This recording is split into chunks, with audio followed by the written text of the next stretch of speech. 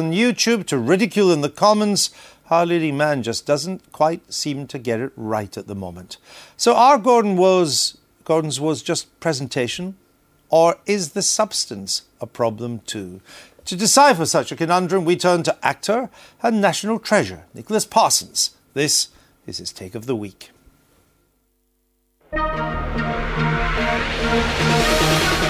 I'm sitting in the theatre. I love the theatre. I like to think of myself as a man of the theatre. I am an actor who's done lots of different things, but I'm also fascinated by politics. But as an actor, it's the drama of politics, the whole political situation, which I see in different perspective, perhaps, to people who are not in our profession. And the present moment, it couldn't be more dramatic. All kinds of interesting and creative and unbelievable things are happening. In many ways, you could say the present political situation has a certain Shakespearean quality to it.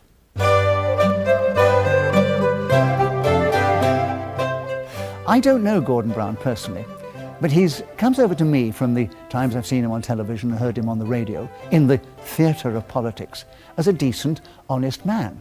In fact, to use a word that he's used frequently when he was Chancellor, probity. I think Gordon Brown is fundamentally a man of probity.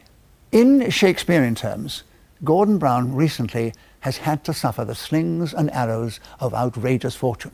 But a lot of this has been of his own making, due, I think, to his lack of ability to empathise with the general public.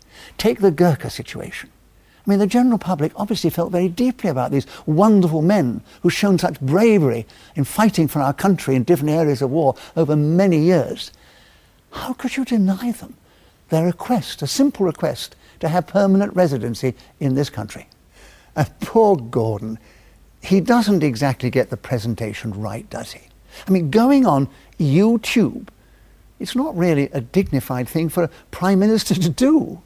In fact, I was so fascinated watching his performance in this arena of theatre, as you might call it, I don't remember a single word he said.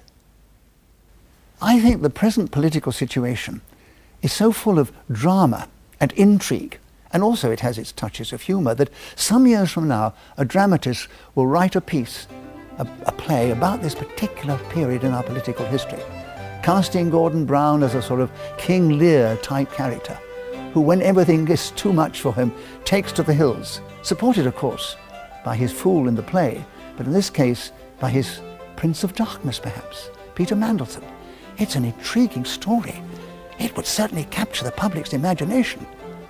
Perhaps I should write it myself. From the Hampstead Theatre in North London to our little theatre here in Westminster. Welcome back to This Week. Great pleasure to be asked. Great pleasure to be here. Now, you said there that Gordon Brown, in your view, was a man of probity. So does his performance matter? Oh, of course it does. I mean, nowadays, surely politicians have to be aware that the media has tremendous influence, and they have to be aware of how to put over their message. I mean, you think of Margaret Thatcher. She didn't naturally have those abilities, but she learned. In fact, she employed people to come and help her with her voice production and other things. She studied, she took it very seriously. And, of course, Tony Blair was a natural. He just was able to fladdle out of everything. Oh, well, I'll explain the whole thing to you. And he gets away with it. But Gordon doesn't have those gifts. And it's very important, I think. It's true, Michael, isn't it? The presentational skills are now, they may not be sufficient, but they're a necessary set of skills to have if you want to be at the top of politics. Indeed. I think people sometimes don't recognise how rare it is to have these gifts. I think Tony Blair really was a great rarity.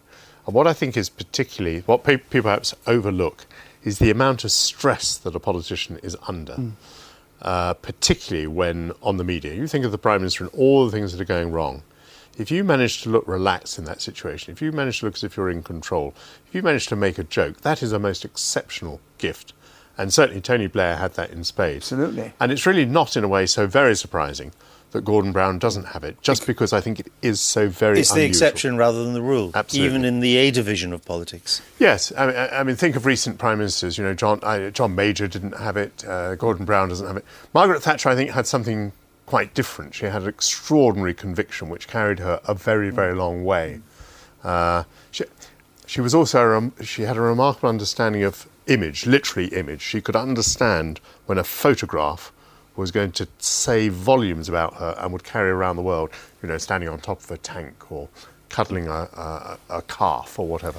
And Joanna Lumley showed today, I mean, politics is not her natural habitat at all, but she showed that conviction, presentation, performance, she is an actress, really can carry you through. Oh my goodness. She's mastered the subject, but I mean, it was extraordinary. You should do a video of it and show it to people about how to manoeuvre and to trap a minister. Poor Phil Woolers looked like a hunted man. It was terrible. I'd given him an easy time with the daily politics. It was a much tougher time Joanna Lumley gave it. But Andrew, can I say, the interesting thing about Joanna, who is an exceptional person whom I know, most actors and actresses, in fact nearly all of them, have great difficulty speaking naturally off the cuff. That's absolutely right. On serious subjects particularly. Yes, Joanna is a very intelligent girl, but she is not only that, she has great political skills, communicative skills, to get up like that as a non-politician and put over that message, showed tremendous acumen and so forth. And quite the reverse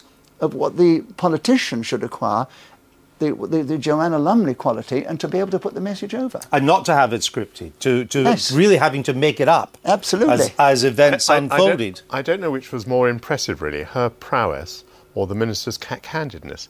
I mean, how in a building of this size he managed to get himself trapped like that? We have our ways. In front of the television when cameras. she came out of the House of Commons after her meeting with Gordon Brown yesterday, and she faced that phalanx of cameras with tremendous assurance. I mean, she's not a politician, and she spoke with such assurance and clarity and cleverness as well. Well, coming back to Gordon Brown, Diane, he's being mocked now, even by his own side. You would have to conclude that the mockery is now actually getting in the way of the message. For example, one of the messages that could have come out today was that actually there are some green shoots in the economy. There are some encouraging signs. No one's saying that we're over the worst, but the stock exchange is powerful again. Sterling is recovering.